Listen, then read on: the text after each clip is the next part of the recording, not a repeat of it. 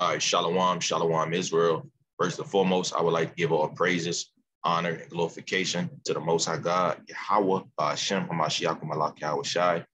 Yahweh is the name of the Heavenly Father, who the world calls God, and Yahweh Shai is the name of his beloved Son, who the world called Jesus Christ, whom is the Savior of the nation of Israel, his brother Malachi out of the WFI Detroit camp. Today's lesson is cutting up the Trinity doctrine. All right, so we're going to go into some history pertaining onto the Trinity doctrine. We're going to see if that's actually factual, and we're going to see if these things are documented in the scriptures. And what we're going to find out are that these things are not in the scriptures, right? This is all Christianity. This is paganism. This is idolatry, and this is wickedness. And these are the things that our people are caught up in, whether it be the northern tribes within the Catholic Church, whether it be the southern tribes within the Baptist Church, right? All these different churches are teaching our people lies and things that's not in the scriptures, things that's contrary to sound doctrine. Let's get precepts.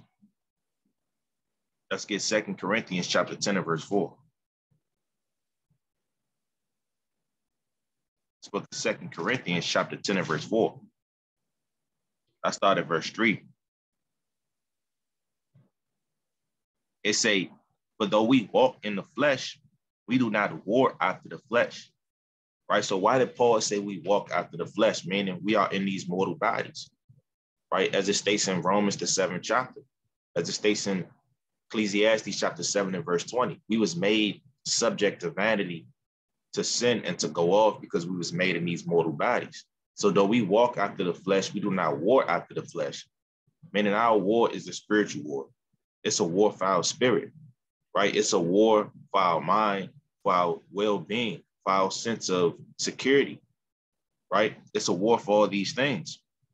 Verse 4, for the weapons of our warfare are not carnal, but mighty through Yahweh to the pulling down of strongholds. So the weapons that we use are not carnal weapons, right? We don't tell our people go take up guns and arms like the Black Panthers did in the 70s. No, we tell our people repent and come back to the laws of God. And this is how you war after the spirit, right? You take the spiritual things to war after the spiritual things, right? You're not going to take a bow and arrow, a gun, a goddamn knife to war after a spirit that you can't see, right? So you got to take the spiritual things to war after the spiritual, right?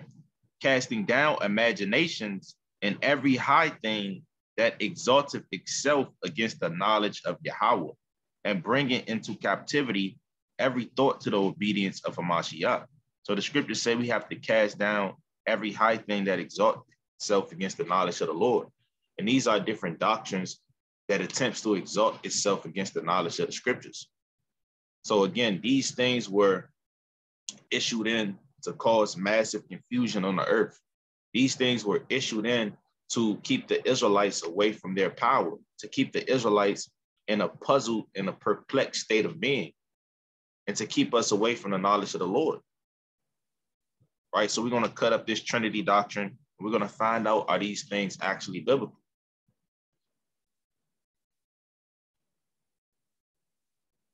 Let's get Romans chapter 16, verse 17. It's the book of Romans chapter 16, verse 17. Now I beseech you, brethren, mark them which cause divisions and offenses contrary to the doctrine which ye have learned, and avoid them. So we have to mark those that cause divisions within the doctrine, right? The Roman Catholic Church brought about a lot of confusion and paganism in the scriptures, man. And this is why a lot of our people, they shy away from the scriptures. They turn down the scriptures because it has been so much lies placed on the scriptures. And they say, the Lord said, mark those which cause division and offenses contrary to the doctrine which ye have learned, and avoid them. But they that are such serve not our Lord Hamashiach Yahweh Shai, but their own belly, and by good words and fair speeches deceive the hearts of the simple. And the scriptures also say the simple believeth every word. Let's get that in Proverbs chapter 16, verse 5. So that's another dynamic that our people have.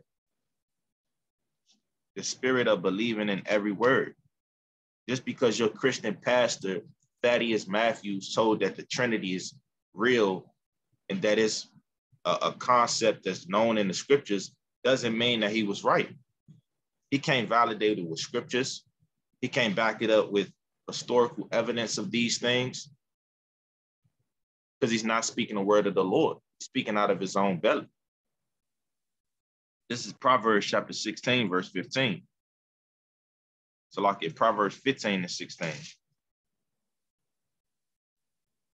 So like in Proverbs 14 and 15. Proverbs chapter 14, verse 15. The simple believe of every word, but the prudent man looketh well to his goings. Right? So when you come to serve the Lord, you have to look well to your goings. The scriptures say you have to bethink yourself. Scriptures also say study to show yourself approved in the book of 2 Timothy chapter 2 and verse 15. Also in the book of Proverbs chapter 15, verse 28. Bring that out. It states, the heart of the righteous studieth to answer, but the mouth of the wicked poureth out evil things. So if you're a righteous man, you're going to study to get the answers, right? You're going to go into these scriptures precept upon precept, and you're going to link these things together as in a puzzle, and you're going to put the pieces to the puzzle, and you're going to find out that the Trinity doctrine is not in the scriptures, man. You're going to find out that your Christian pastor lied to you. You're going to find out the ways in which you was brought up in are contrary to the ways of the Lord. Let's get Isaiah chapter 56 and verse 10. This is Isaiah chapter 56 and verse 10. It say, his watchmen are blind. They are all ignorant. Now this is going into the leaders of the nation of Israel, right? You know, we look to the pastors as the leaders of our people. We look to Creflo Dollar. We look to Thaddeus Matthews. We look to T.D. Jakes. We look to Dan Mace. He used to be a rapper. And then he kind of stopped being a rapper to become a pastor. It say, his watchmen are blind. They are all ignorant. They are all dumb dogs. They cannot bark, sleeping, lying down, loving to slumber. So the Lord called the pastors of the nation of Israel dumb dogs. And a dog is an unprincipled person. Reading on. Yea, they are greedy dogs, which can never have enough. And they are shepherds that cannot understand. They all look to their own way, everyone for his gain from his quarter. So the Lord called the shepherds and the leaders of the people greedy dogs. Right? And again, a dog is an unprincipled person. Right? Dogs, when you read 1 Kings, the 21st chapter, the dogs licked the blood of Ahab. Hey, the dogs ate Jezebel. Let's get that in 1 Kings chapter 21, verse 23. Right? It's not just pork that's unclean. You also have the dogs. Whether it be a German Shepherd, a Rottweiler, a puppy, right? A bull mastiff, all these dogs are unclean creatures, right? They don't have parted hoofs. They don't chew the cud, so on and so forth. So this is 1 Kings chapter 21, verse 23. And of Jezebel also spake the Lord, saying, the dog shall eat Jezebel by the wall of Jezreel. Him that dieth of Ahab in the city, the dog shall eat. And him that dieth in the field shall the fowls of the air eat. You see that? Right? So this judgment the Lord brung upon Jezebel and also upon King Ahab for the wickedness, for the violence in the land. So this is showing that dogs are filthy beasts, right? So the fact that the Lord called these pastors dogs, that's the Lord calling these pastors unprincipled men. Let's get that in Proverbs chapter 26 and verse 11.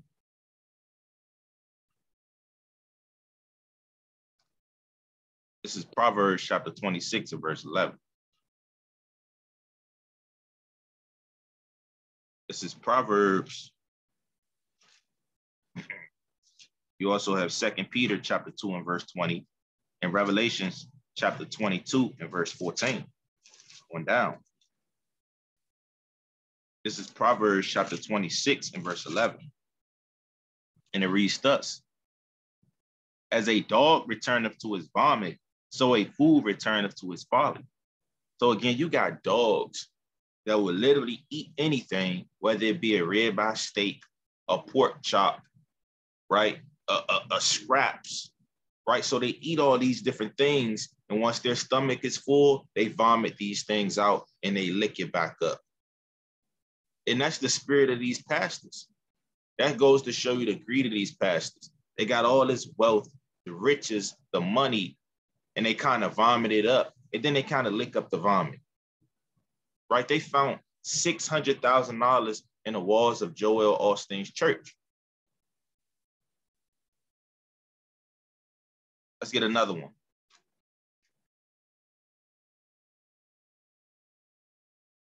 Let's get Psalms chapter 59 and verse 14.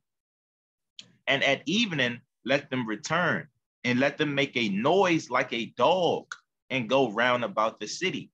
Let them wander up and down for meat and grudge if they be not satisfied. And that's what these pastors do, right? They wander up and down for meat, for money, and they kind of get mad if you don't pay the tithes. They grudge if they're not satisfied, right? So this goes to show our people that you got to come out of these churches that's lying to you, that's teaching you false doctrine, that's leading you astray. Let's get that in Isaiah chapter 9 and verse 16. Isaiah chapter 9, verse 16. For the leaders of this people cause them to err, and they that are led of them are destroyed. That's playing upon tables, right? So now let's get into it. Or you also got Ezekiel chapter 16, verse 23. You got Acts chapter 17, verse 24, pertaining onto the church houses and how the Lord doesn't require us to physically go to a church to worship him. You can worship the Lord from the comfort of your own home.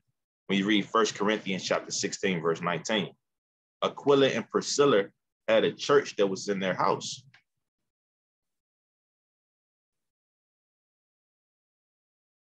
Right? So this is the introduction. It say many people assume that God the Father, Jesus Christ the Son, and the Holy Spirit from what is commonly known as the Trinity. The doctrine of the Trinity is usually summed up as a belief in one God existing in three distinct but equal persons. But did you realize that even though it is a common assumption among many sincere Christians, people, the word Trinity does not appear anywhere in the Bible, right? And just to be clear, the name Trinity, Salaki, the name Christian comes from the Greek word Christos, which means a follower of Christ. So the real Christians are Israelites. And they say the word of Trinity, Salaki, the word Trinity does not appear anywhere in the Bible. In fact, the word Trinity did not come into common use as a religious term until centuries after the last books of the Bible were completed and long after the apostles of Christ were gone from the scene. Could the Trinity doctrine have pagan origins? And let's look up that word pagan. All right, bear with me.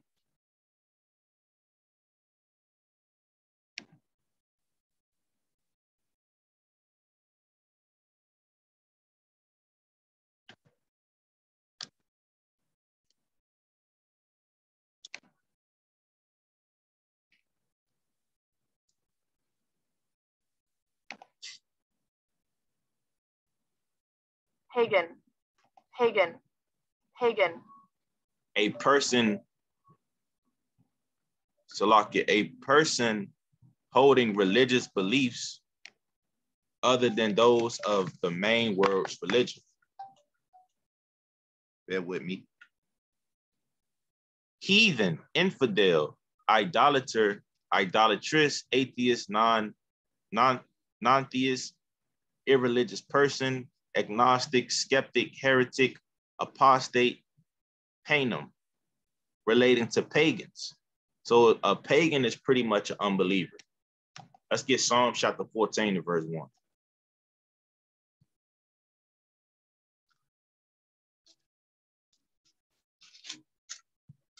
This is the book of Psalms chapter 14 and verse 1. And it reads, the fool have said in his heart, there is no God. They are corrupt. They have done abominable works. There is none that doeth good. Right? So only a foolish person, only a corrupt infidel will proclaim that there is no power. Right? Through the works of the Lord, for example, the trees, the fowls of the heavens, man itself, that shows the power and that shows the existence of Yahweh Shema Shai. Right? But a foolish person and an infidel and a pagan is not going to fathom those concepts. Let's also get 2nd Ezra chapter 8, verse 58.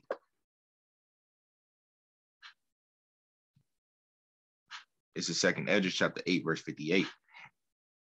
And it reads thus. Let's start at verse 57. It say, moreover, they have trodden down his righteous and said in their heart that there is no God. Yea, in that knowing they must die. So the Lord said these people must be put to death.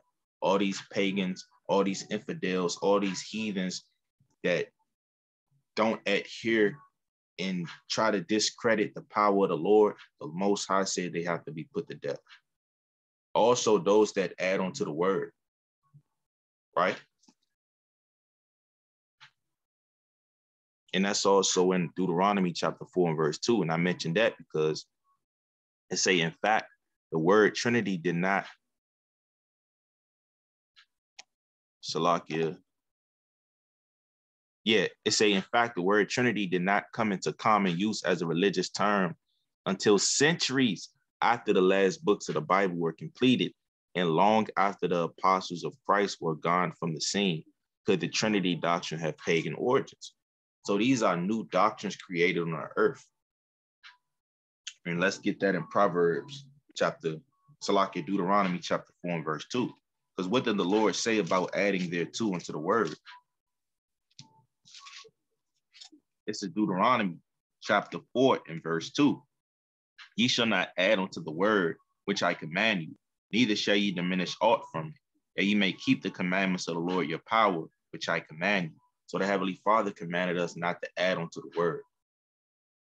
So that's what these false pastors, the Roman Catholic Church, have done throughout history and time.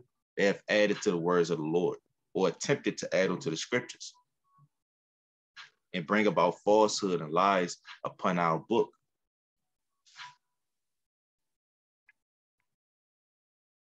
So it say, bear with me. It say, is the Trinity doctrine in the Bible.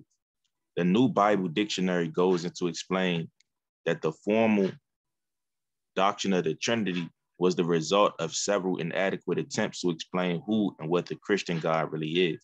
To deal with these problems, the church fathers met in AD 325 at the Council of Nicaea to set out an orthodox biblical definition concerning the divine identity.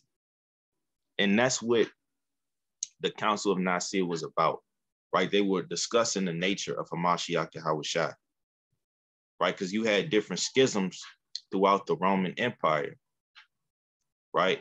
This is when Rome was pretty much on its last leg. It was falling. It was going downhill. You had different schisms throughout Rome. You had people discussing the nature of Hamashiach, all right?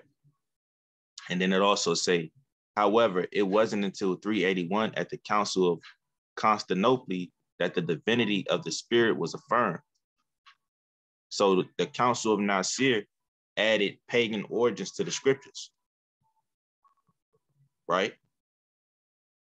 And this was pretty much to appease the publicists and to appease the people of Rome so it wouldn't be uprisings of the people and schisms. It said, while Tertullian introduced the term Trinity, what he taught and believed is different to what the Trinity doctrine is today. And since he introduced this term, then that means the Trinity doctrine that's taught today did not exist in the time of Tertullian. And if it did not exist in his time, then it could never have existed in the time of Christ and the apostles. Tertullian, however, did introduce pagan ideas into the worship service. He taught oblations for the dead and made the sign of the cross on the forehead of worshipers. which is also wicked because the Lord said, don't print any marks upon you. Let's get that in Leviticus chapter 19 and verse 27. Book of Leviticus chapter 19, verse 27. It say, ye shall not round the corners of your head, neither shalt thou mar the corners of thy bed. Ye shall not make any cuttings in your flesh for the dead, nor print any marks upon you. I am the Lord. Right? So we are not to print marks upon us. We're not to make crosses upon our head, print crosses about our necks, tat up blessed on our arm. All these different things are abominations. So all these different pagan things came after the Lord was off the scene, right? The Lord, pretty much was ascended up and died around 33 AD. All right. Now he's sitting on the right hand of the Father, as it states in Colossians, the 3rd chapter. And after his departing, you had wickedness in the land. You had false doctrine, false pastors rising up, coming, Salak is saying they're coming in the name of the Lord, but really is all deceit. And the Lord warned us of these things in the book of Matthew, the 24th chapter. Let's bring that out. This is Matthew chapter 24 and verse 3. And as he sat upon the Mount of Olives, the disciples came unto him privately, saying, tell us, when shall these things be? And what shall be the sign of thy coming and of the end of the world? Right? So the Israelites, chiefly the disciples, they always inquired about the end times. That's also stated in Acts, the 1st chapter. They asked the Lord, when wilt thou restore the kingdom of Israel? So all throughout history and all throughout the scriptures, you always had the righteous ones that desired to know the day of the Lord and to know the day in which the Lord is coming back to judge the earth in righteousness. And here's an example of that. Let's read on to verse 4. And Yahushua answered and said unto them, take heed that no man deceive you. So that's the first thing the Lord told his disciples. Take heed that no man deceive you. They say, for many shall come in my name, saying, I am Christ, and shall deceive many. And that's what's happening. You got many coming in the name of the Lord, right? Tertullian, again, stating that Tertullian freely admitted that he adopted these ideas from pagan teachers and could not support them from scripture. But he thought that if Christians adopted some heathen rituals of the pagans, that they would find it easier to join Christianity, which is wicked, man. Right? You don't water down the doctrine. You don't trim your ways to seek love and attempt to gain more followers. Let's get that in Jeremiah chapter 2, verse 33. There's no way that you can water down the scriptures and the doctrine of Yahweh Shem Yahushua. This is Jeremiah chapter 2, verse 33. It reads thus, why trimmest thou thy way to seek love? Therefore hast thou also taught the wicked ones thy ways. Right? So you can't trim your ways to seek love. You can't come with a deceitful spirit, as it states in Romans chapter 3, verse 13. And that also falls in the lines of bearing false witness and lying one to another. This is Romans chapter 3, verse 13. Their throat is an open sepulchre. With their tongues they have used deceit. The poison of asps is under their lips. Now this is pertaining to the so-called white man, but it can also go into these false and wicked pastors and these so-called church leaders. It say with their tongues they have used deceit. Even when it comes to teaching a doctrine, they use deceit. Here it is, they know the truth, but they still water down the doctrine and they still push out falsehood and lies for the sake of gaining members for their congregation. Right? And that's why the Lord said in the book of 1 Timothy chapter 2 and verse 1 Timothy chapter 6 and verse 9, for the love of money is the root of all evil. Because all this is for the sake of money, greed, power, which the Lord is against. The Lord is against a man trying to get to himself the preeminence. The Lord is only dealing with the humble and lowly in spirit, as it states in 1 Peter chapter 5 and verse 6 and Proverbs chapter 29, verse 23. He's not dealing with a proud and greedy man. Right? Let's get another one on lies. Let's get Proverbs Proverbs chapter 22 and verse 24. Salakia. Let's get Proverbs chapter 2 and verse 14. This is Proverbs chapter 2, verse 14. It reads thus: who rejoice to do evil and delight in the frowardness of the wicked, whose ways are crooked and they froward in their paths. Right? So these different pastors and also Esau, they're froward in their paths. Let's get Proverbs chapter 16 and verse 30. Right? And for those who don't exactly know what the word froward means, we'll look it up. Froward. Of a person difficult to deal with, contrary, stubborn, headstrong, willful, unyielding, unflexible, unbending, intractable, obdurate, malish, strong-willed, right? So pretty much rebellious. That's what the word froward means. And the Lord said rebellion is as a sin of witchcraft. Let's get that real quick in 1 Samuel chapter 15, verse 23.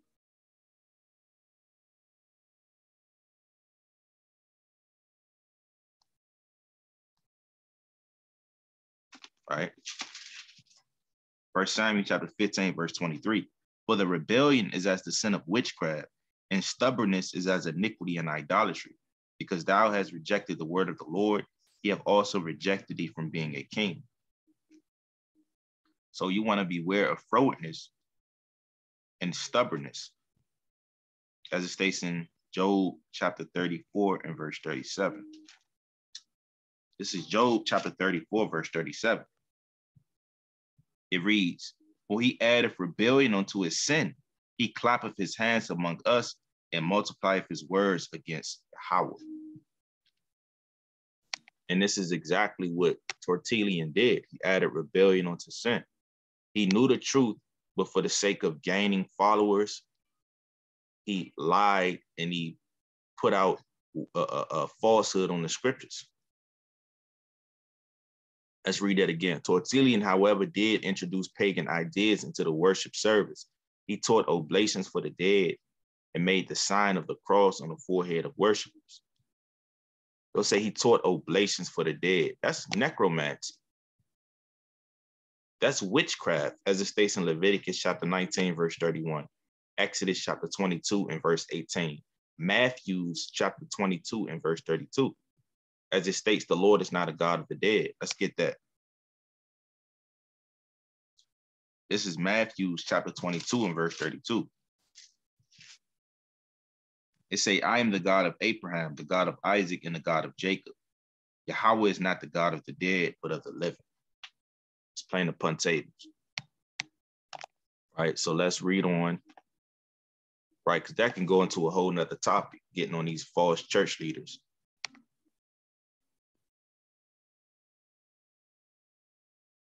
Tertullian was just a forerunner of the Nicene doctrine and did not state the imminent Trinity.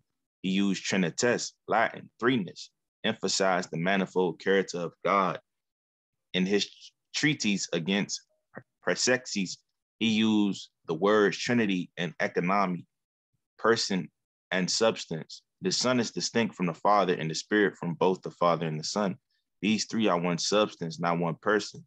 It is said, I and my Father are one in respect, not the singularity of number, but the unity of the substance.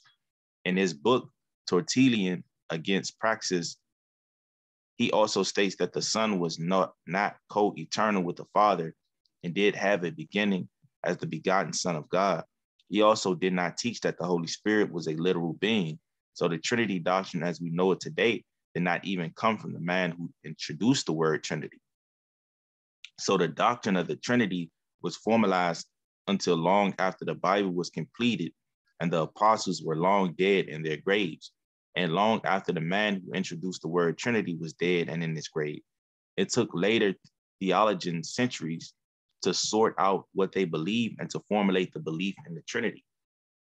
By no means are theologians' explanations of the Trinity doctrine clear.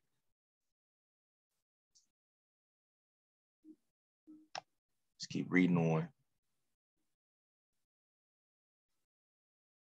Let's go to pagan origins of the Trinity doctrine. It would surprise many to know the absolute beginnings of the 3-in-1 Trinity doctrine goes right back to the Tower of Babel in the plain of Shinar by the river Euphrates, many generations after the flood. At that time, at the construction of the Babylon at the Tower of Babel, mankind had multiplied and spoken one language. And you can read about that in Genesis, the 11th chapter. Cush, who was the son of Ham and grandson of Noah. Right, and Salakia Ham was born about 96 years after the flood. Right, and you can read about that in the Zondervan Bible Dictionary. And also in Genesis, the 10th chapter, helped to plan with his son Nimrod a way to rule the world through a wicked, counterfeit religion. Nimrod was the originator of sun worship and founder of Babylon.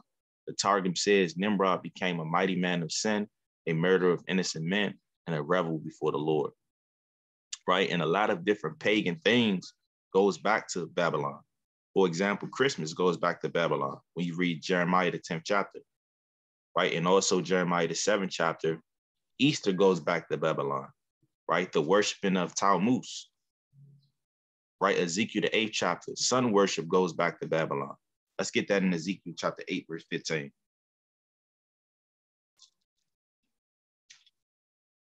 Right, and the word Babylon means confusion.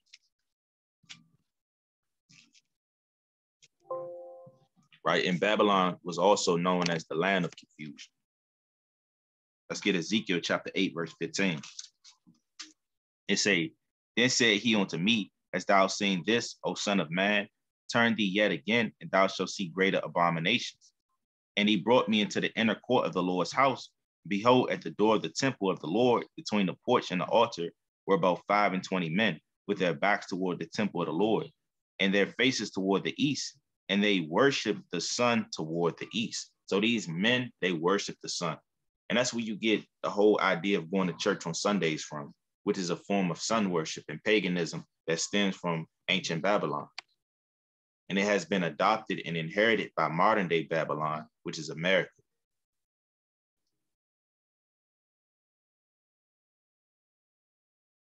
Right?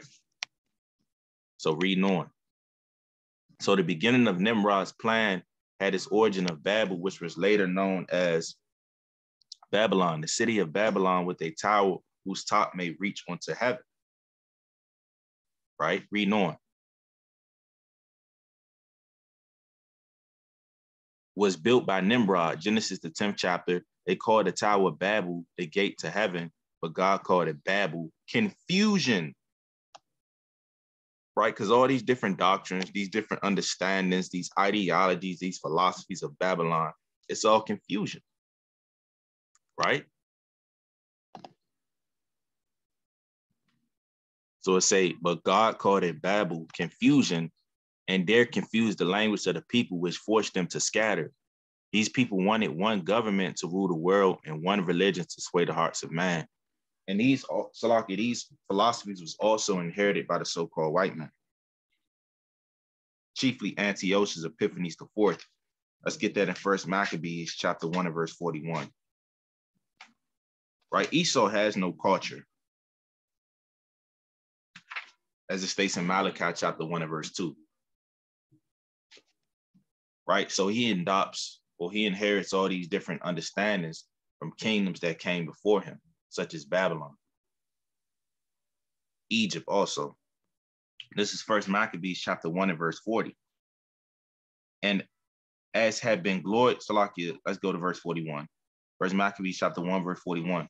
Moreover, King Antiochus wrote to his whole kingdom that all should be one people, and everyone should leave his laws. So all the heathen agreed according to the commandment of the king. Yea, many also of the Israelites consented to his religion and sacrificed to idols and profaned the Sabbath. So again, he wrote to his whole kingdom that all should be one people. And this goes to show you the rebellion of the so-called white man, because the Lord is not with all people coming together as one. The Lord is about separation. Let's get that in Genesis chapter 10, verse 32. All right. This is Genesis chapter 10 and verse 32.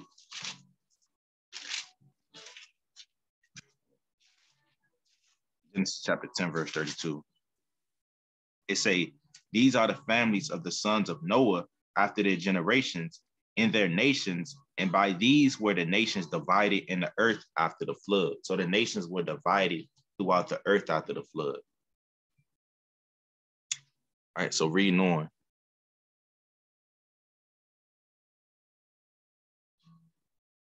This was Satan's attempt to defy God and his authority, but Yahweh, but God came down and stopped this rebellion in defiance of his command for mankind to replenish the earth. Now the Lord Yahweh himself didn't come down. He sent angels down there to confound the languages of man, right? The Lord is not going to get off his throne to come among earth.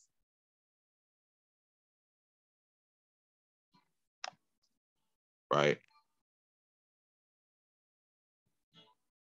So let's skip to the point.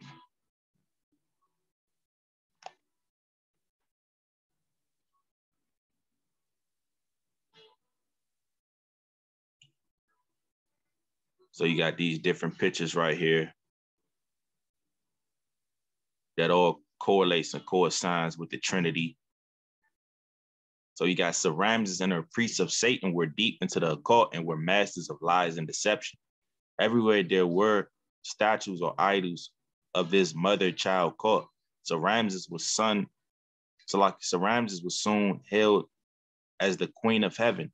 Ishtaroth, her symbol became the moon, and her husband Nimrod was called Babel, the sun god, and hence his symbol became the sun. Now, let's get Judges chapter 2, verse 13. Because our people became caught up in these evil things when you read the book of Judges. After we came into the land of Israel, we began to wax mighty as a nation.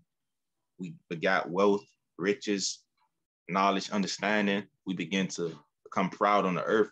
We magnified ourselves against the Lord. We started going after other gods. And one of those gods in particular was Ishtar, the queen of heaven. So this is Judges chapter 2, verse 13. And I started 12. Judges chapter 2, verse 12.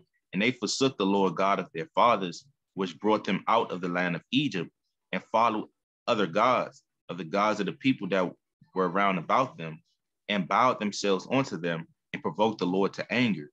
And they forsook the Lord and served Baal and Ashtaroth, that is the queen of heaven, right? And the pagan Ephesians called the queen of heaven Diana. So let's get Judges chapter 10 and verse 6. Judges chapter 10, verse 6. And the children of Israel did evil again in the sight of the Lord, and served Balaam and Ashtaroth, and the gods of Syria, and the gods of Zidon, and the gods of Moab, and the gods of the children of Ammon, and the gods of the Philistines, and forsook the Lord and served not him.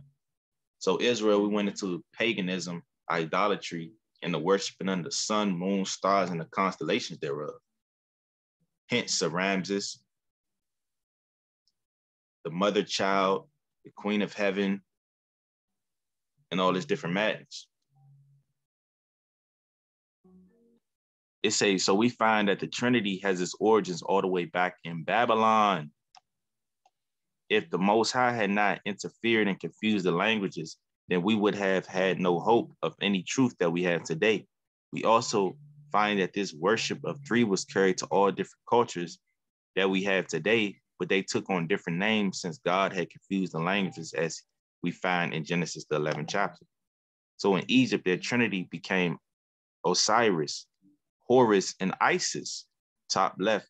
In Greece, it was Zeus, Apollo, and Athena, top right. And in India, there was Brahma. Let me read that again. So in Egypt, their Trinity became Osiris, Horus, and Isis, top left. So this is Osiris, Horus, and Isis.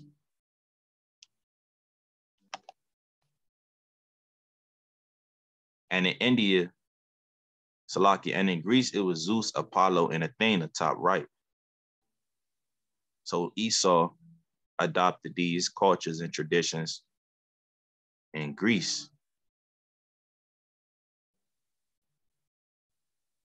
Right? And the Greeks came in power around 331 BC. right, during the Battle of Gaugamela, right, in which they conquered the Persians. It's saying in India, there was Brahma, Vishnu, and Shiva, bottom left. So you got the Elamites, who also adopted these traditions. Notice also the left, so I can notice also the yellow halo around their heads, which represent the sun god. The system of Rome adopted the same symbol where you see saints with a halo around their head. Most tend to think that this means they are holy, but it actually represents the sun god. And speaking of Rome, they had Jupiter, Mars, and Venus, bottom right. Jupiter, Mars, and Venus, bottom right. Now, there's no account in the scriptures where the angels having halos about their heads. It's not in there. Let's get that in Daniel chapter 10 and verse 5.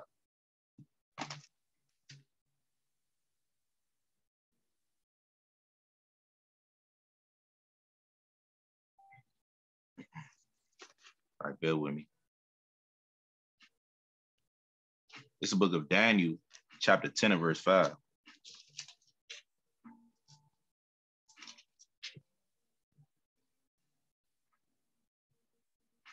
Daniel chapter 10, verse 5. Then I lifted up my eyes and looked, behold, a certain man clothed in linen, whose loins were girded with fine gold of Uphaz. His body also was like the beryl, and his face as the appearance of lightning, and his eyes as lamps of fire, and his arms and his feet like in color to polished brass, and the voice of his words like the voice of a multitude. Right? So Yahweh Shah and also the angels are so-called black men. Right? They don't have halos about their heads. Right? They're not little white babies that looked at of alfalfa. No, that's not in the scriptures. So this different paganism is all wickedness, and it's not documented in the Bible. These things are lies of the heathen. Right?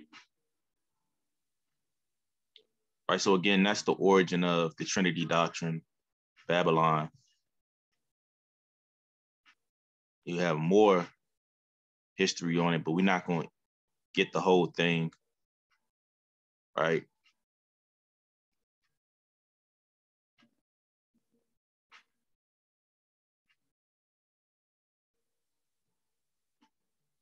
Let's read a little bit of this. The origins of the Trinity doctrine into the church.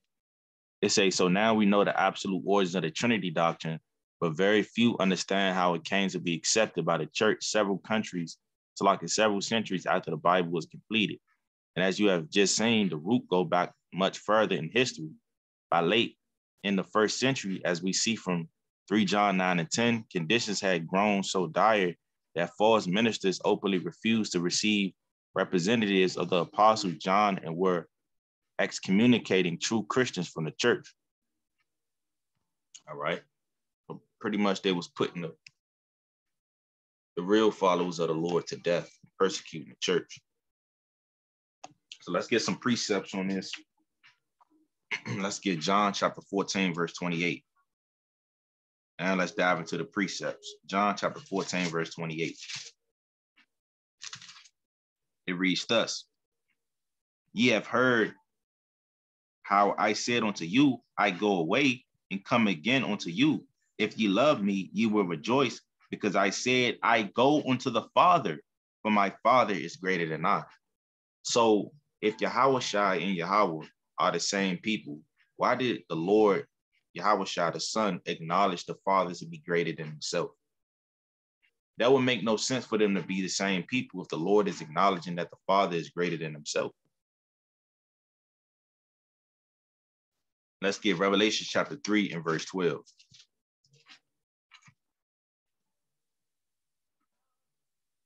Now, you have Christians that may argue and say, well, this is, or that scripture was before he ascended up. Well, let's get Revelation chapter 3, verse 12. Him that overcometh will I make a pillar in the temple of my power. He shall go no more out, and I will write upon him the name of my power, and the names of the city of my God, which is New Jerusalem, which cometh down out from heaven from my God, and I will write upon him my new name. He that hath an ear, let him hear what the Spirit saith unto the churches. Right? So the Lord is acknowledging that he has a power and that he has a God. Now, this is after he ascended up, but the Lord is still acknowledging that there's someone greater than himself, and that someone is Yahweh, the Father, because there's perfect order even within the spiritual realm. When you read 1 Corinthians chapter 11 and verse 3, the Lord created order and ranking in the heavens and also on the earth. Let's get 1 Corinthians chapter 11 and verse 3, because this shows the order within the household and the order also among the Lord. This is 1 Corinthians chapter 11 and verse 3. But I will have you know that the head of every man is Christ, and the head of the woman is the man, and the head of Christ is God. So the head of Yahweh Shai is Yahweh. His father is over him. All right. Let's get Revelation chapter 3, verse 21. Revelation chapter 3, verse 21. To him that overcometh will I grant to sit with me in my throne, even as I also overcame, and I am set down with my Father in his throne. Right? So the Lord said, look, I'm sitting with my Father, chiefly on the right hand of the Lord. We read Colossians chapter 3, verse 1. Let's bring that out. So if he's sitting on the right hand of the Lord, how can they be the same people? Is the Lord sitting on the right hand of himself? So all these things are things you have to ask yourself. This is Colossians chapter 3, verse 1. If ye then be risen with Christ, seek those things which are above, where Christ sitteth on the right hand of Yahweh. Right? So that's playing upon tables. It reads that the Lord is sitting on the right hand of Yahweh. Let's get Psalm chapter 110 and verse 4. Book of Psalm chapter 110 and verse 4. And it reads thus, the Lord have sworn and will not repent. Thou art a priest forever after the order of Melchizedek. The Lord at thy right hand shall strike through kings in the day of his judgment. Let's get verse 1. Psalm chapter 110, verse 1. The Lord said unto my Lord, sit down at my right hand until I make thy enemies thy footstool. So the scriptures say the Lord said unto my Lord. So who is David's Lord? Right? David's Lord is Yahweh Shai. Okay. Let's get John chapter 5 and verse 30.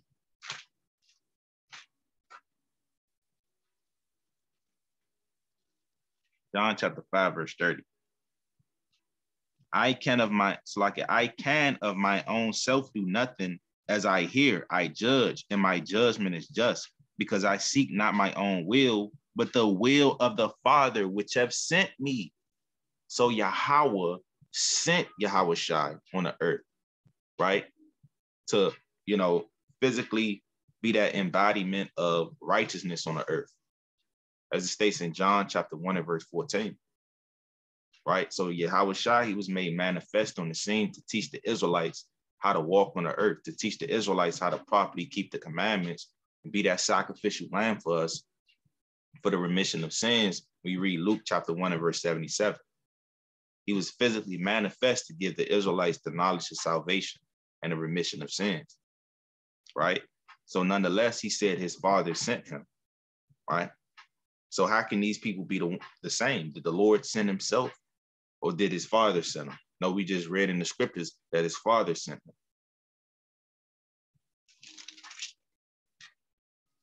Let's get John chapter 7 and verse 16. Yahweh shall answer them and said, my doctrine is not mine, but his that sent me. If any man will do his will, he shall know the doctrine, whether it be of God or whether I speak of myself. All right, and what's the doctrine that the Lord spoke? The law. Proverbs chapter 4, verse 2. He also preached grace and mercy as well for those who fall short. When you read John chapter 8, verse 5, he told that woman, go and sin no more. So not only did the Lord teach the law, but he also taught grace and mercy that was issued in through his coming. When you read John chapter 1, verse 17. Now let's get John chapter 10 and verse 31, because here's the stumbling block. This is John chapter 10, verse 31. John chapter 10, verse 30.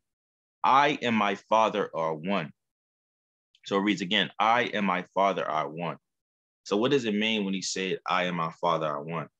That means that they are on one accord and they are one body. That's not literal one body, right? Because they're different and separate entities, but they work together as one. Let's get that in Nehemiah chapter 8, verse 1.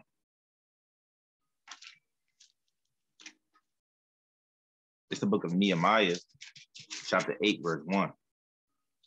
And all the people gathered themselves together as one man into the street that was before the water gate, and they spake unto Ezra the scribe to bring the book of the law of Moses, which the Lord had commanded to Israel. So the scriptures say all the people gathered themselves together as one man into the street, right? Meaning they gathered together themselves on one accord. So when the Lord say, I and my Father are one, meaning they are on one accord. Get another precept. Let's get Romans chapter 12, verse 5.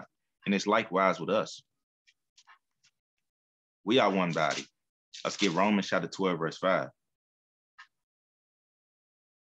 Let's get verse 4. But as we have many members in one body, and all members have not the same office. For example, with your body, you have different limbs. You have your arm, you have your brain, you have your nose, you have your ears, and they all do different things, but they all work together as one, being a part of one body. So we being many are one body in Christ, and everyone members one of another. Right? And these are the members that, different brothers may have within its truth. Verse 7, or ministry, let us wait on our ministering, or he that teacheth on teaching, or he that exhorteth, so like he that exhorteth on exhortation, he that giveth, let him do it with simplicity, he that ruleth with diligence, he that sheweth mercy with cheerfulness. So these are the different offices within the truth. You have certain brothers that's good at counsel. You have certain brothers that's good at prophesying. You have certain brothers that's experts at history. You have certain brothers that's simply good teachers. They're well-rounded in pretty much everything. So there's different offices within the body. But of course, there's different brothers. We're not all the same. We're not all a part of each other, right? But on a spiritual level, we are, all right? So that's what John chapter 10 and verse 30 means when it states that I and my Father are one, meaning they on one accord. They're not literally the same person. They're two different and separate people, but they work together on one accord. Right? And this is why the heathens have no let's just get in the scriptures. Let's get Psalm chapter 50 and verse 16.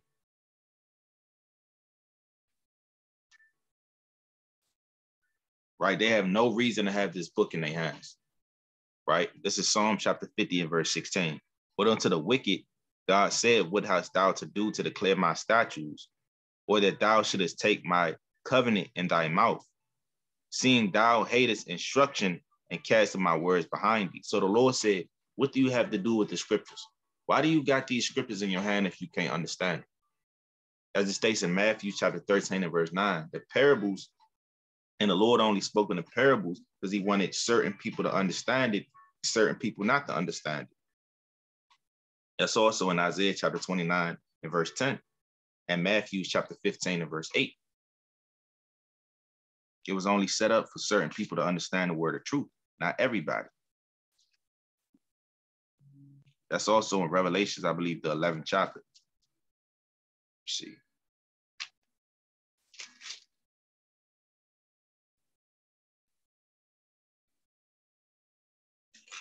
Maybe 17. Let's see.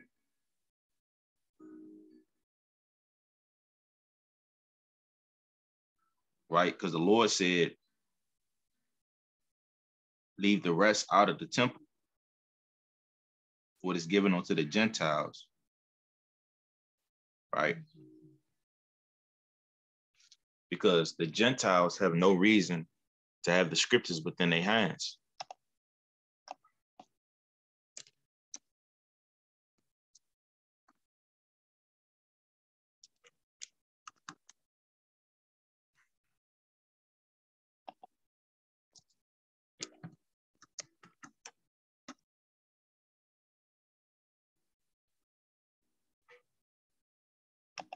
measure to read.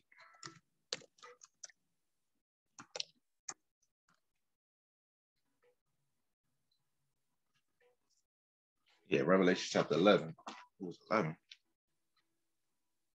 It's book of Revelations, chapter 11. Right, and this is not, and real quick, this is not the Lord, man. Right, this is not Yahweh Shai. Right, no, this guy kind of been up there, but this is not the Lord, man. Christ is a so-called black man. Let's go ahead and get him off the screen. And when you read these different articles, you got to take the meat and spit out the bones, right? Because this is madness as well, right? So you got to take the meat, you got to spit out the bones. You got to use your discernment, right? So this is Revelation chapter 11 and verse 2.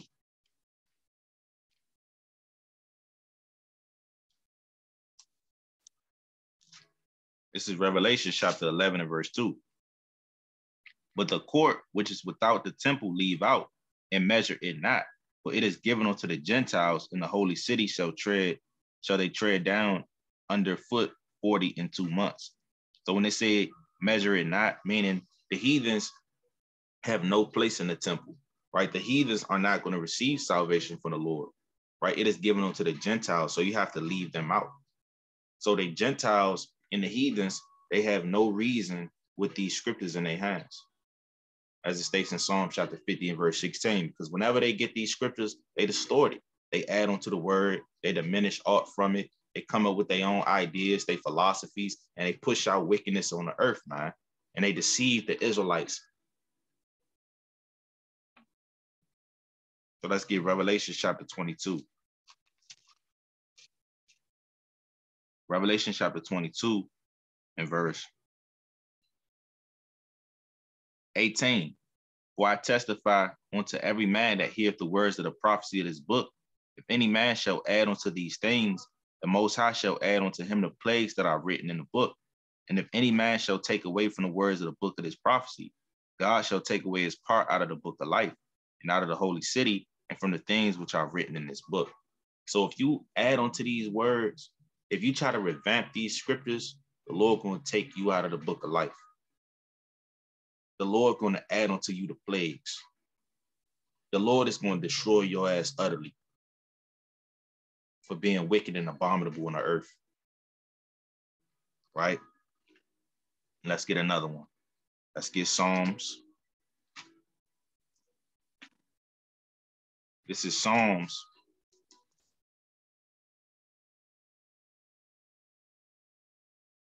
Psalms chapter 59 and verse 5.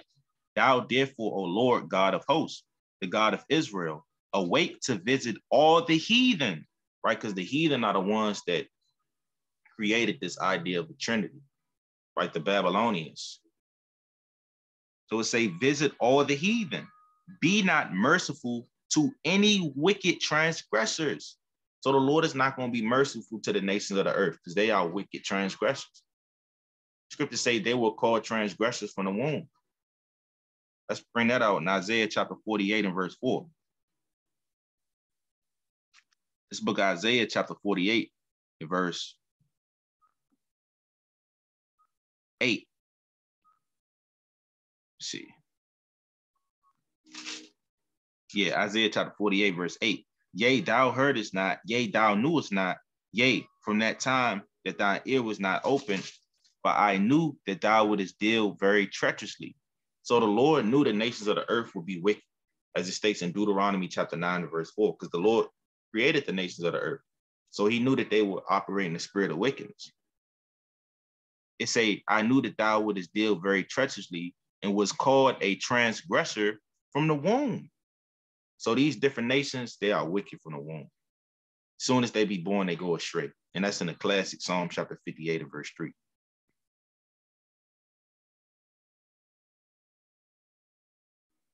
Let's get another one. Let's get Isaiah chapter 27 and verse 11. Book of Isaiah chapter 27 verse 11. It say, then the bows thereof are withered, they shall be broken off. The women come and set them on fire, for it is a people of no understanding. Therefore, he that made them will not have mercy on them, and he that formed them will shew them no favor. So the Lord is not going to have mercy nor show favor to the different nations of the earth. Right? So with that, I'm gonna give all praises unto Yahweh, Shema Mashiach Malak Yahweh Shai. These are the pagan origins of the tradition, Salaki, of the Trinity doctrine. So we just dismantled it through the spirit and power of Yahweh Yahweh Shai. And Lord willing, you Israelites come out of these different strongholds. Shalom.